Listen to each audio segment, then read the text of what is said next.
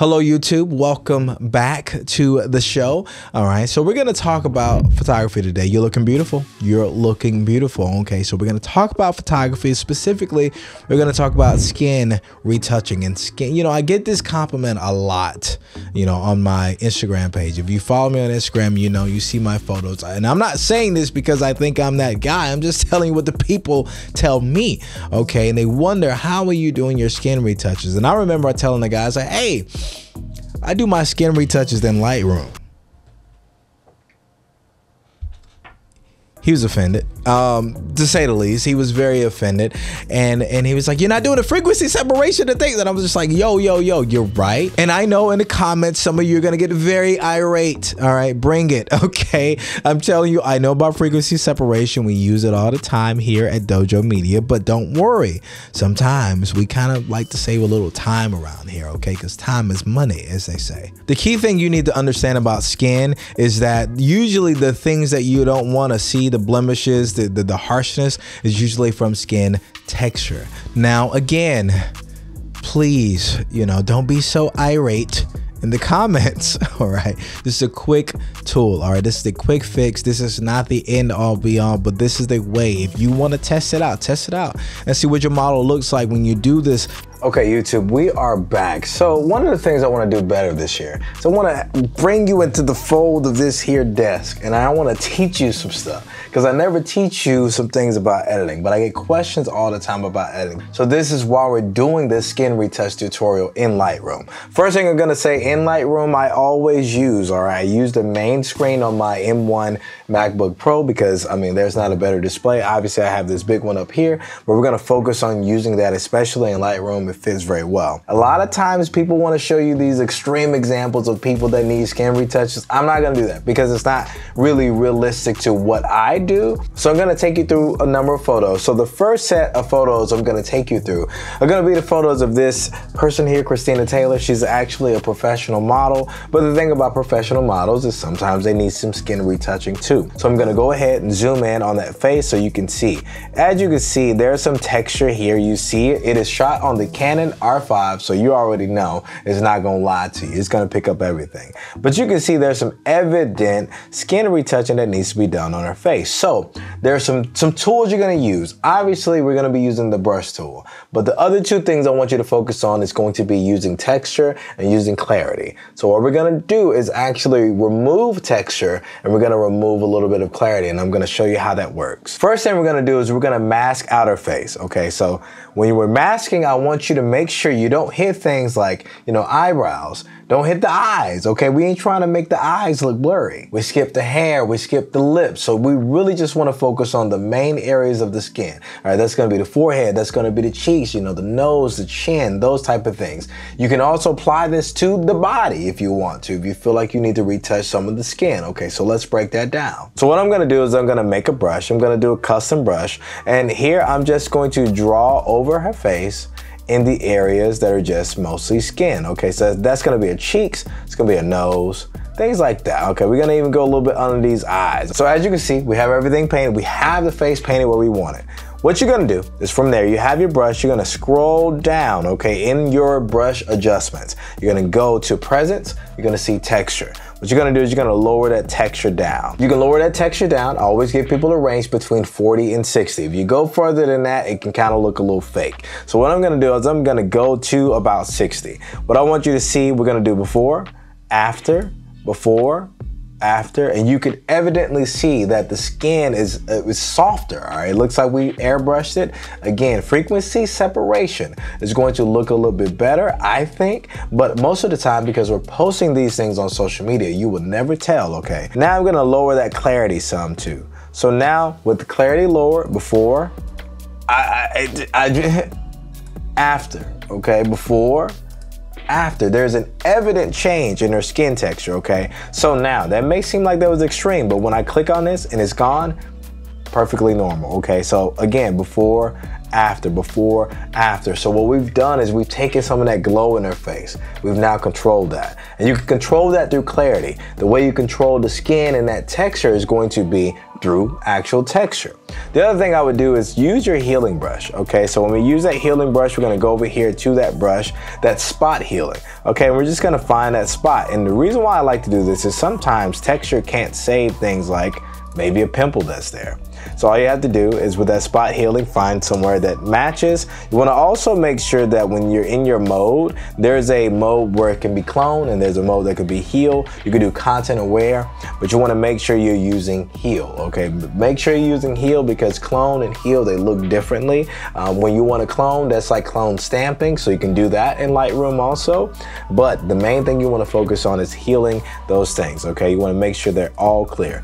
So from there, I'm just gonna leave this zoomed in. I want you to see the before and after. So we're gonna go back to that mask, before, after, before, after. You can evidently see the change in her skin. So that's one example. Now, here's me, okay, sitting doing my thing, living my life, wearing my Cuts clothing. So you can zoom in here. Again, 45 megapixels. Okay, now, a lot of y'all don't know, like I have really good skin in person, but it doesn't matter when you're shooting 45 megapixels.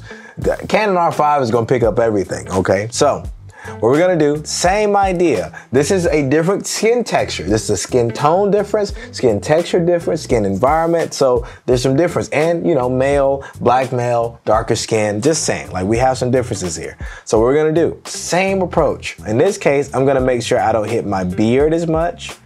We're gonna hit that nose. We also gotta make sure we miss the sunglasses. We have me here. We're gonna do the same exact thing. I'm gonna go over to presence. I'm gonna scroll down. I'm gonna bring that texture down the same way I just did on Christina. I'm gonna show you quickly before, after, before, after. You can see that that clears up. And again, to mitigate the oiliness that we have, that natural oil, I'm gonna bring that clarity down. Before, after, before, it's an evident difference. When we zoom out, it looks good, okay? It doesn't look crazy. It looks normal. It looks like it's a regular skin retouch. It doesn't look unnatural.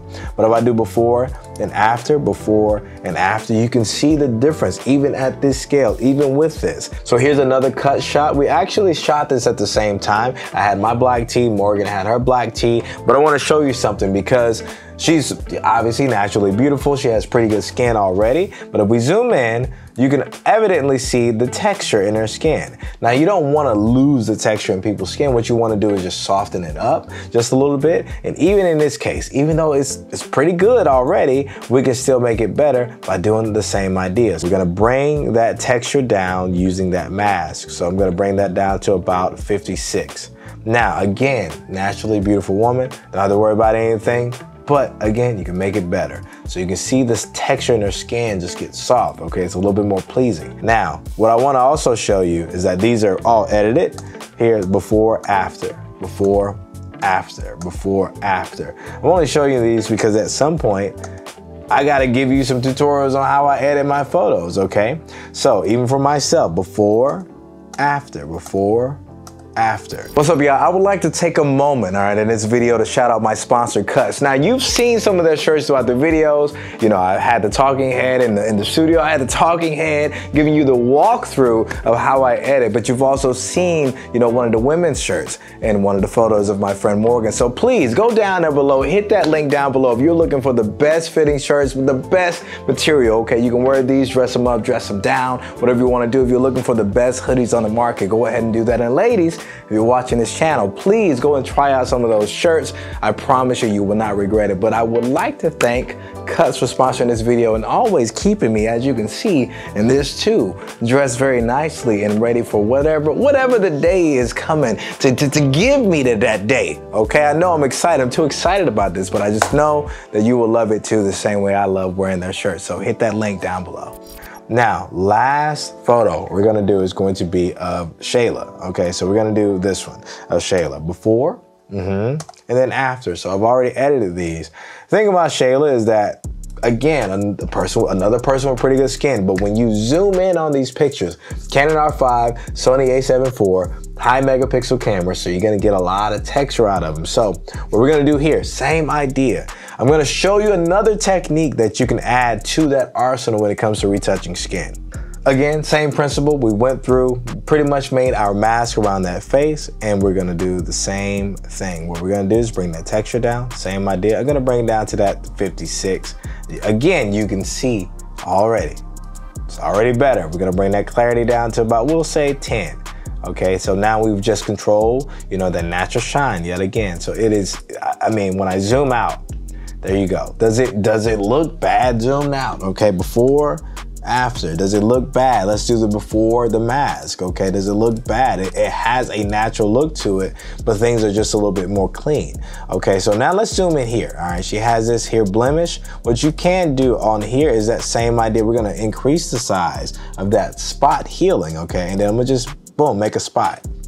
Wow, that's it. Again, I've tried to tell people that Lightroom is extremely intelligent. If you just let it work and just let it do its thing, it will work for you. So that quickly, I didn't do any frequency separation, I didn't do any clone stamping, and just that click, I was able to remove that from her arm, okay? So another thing I wanna show you, last technique, all right? This video is longer than I thought it was gonna be. So we're gonna create another mask, all right?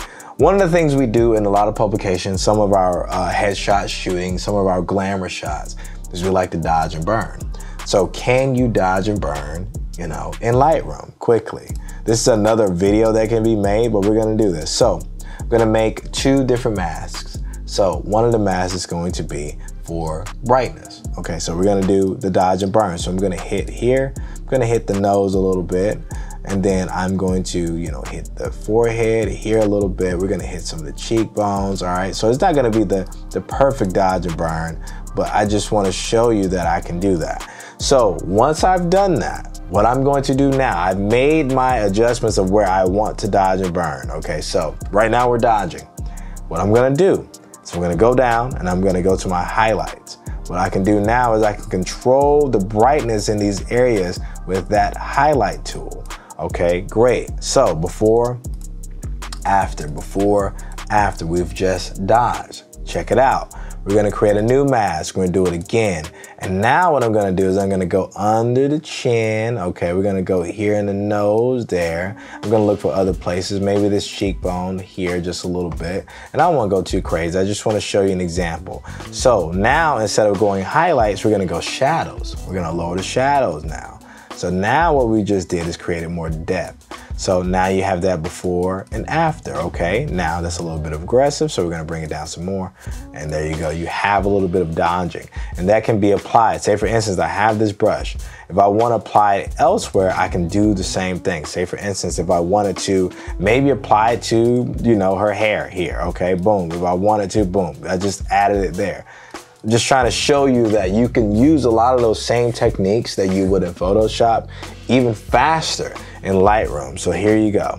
When I do everything overall, here's the mask, all mask, every single mask that we've done on the face. That's before, that's after, that's before, that's after, okay? It is just a way more pleasing picture. So there you go. I've given you a number of examples of how it can be applied to different people, different looks, different models, different, you know, male, female, doesn't really matter. This technique can be applied across the board, and I love using it because it saves me a lot of time and it allows me to not have to open Photoshop just like you. I know Photoshop very well. I mean, I like to open it because I'd rather do something else for that time. I'm just saying, same for you. Either way, I hope that helps. I wanted to do this video for the people, all right, because us older people, I'm old, all right, old geezer here, all right, I'm used to using Photoshop. I started on Photoshop. For a lot of you, you newer photographers, you don't like Photoshop. You prefer to work in Lightroom. I wanted to provide a way for my Lightroom based users, you know, to still get good skin without having to open Photoshop. And there you go. I hope this has been helpful. Again, I get complimented a lot when it comes to, you know, my photos, the way they look, the way the skin pops. So I wanted to make sure I give that knowledge back to you all, because, you know, without you telling me that, I would not have the confidence to really keep shooting photos the way I do and editing the way I do. So I also appreciate you all for giving me that positive reinforcement that has given me the confidence to also teach you all this technique today. So please, if this video has been helpful, like, comment, and subscribe to the channel, because there's more coming, not only on the video side, but more photography on this here channel. And I will see you all in the next video. I love y'all.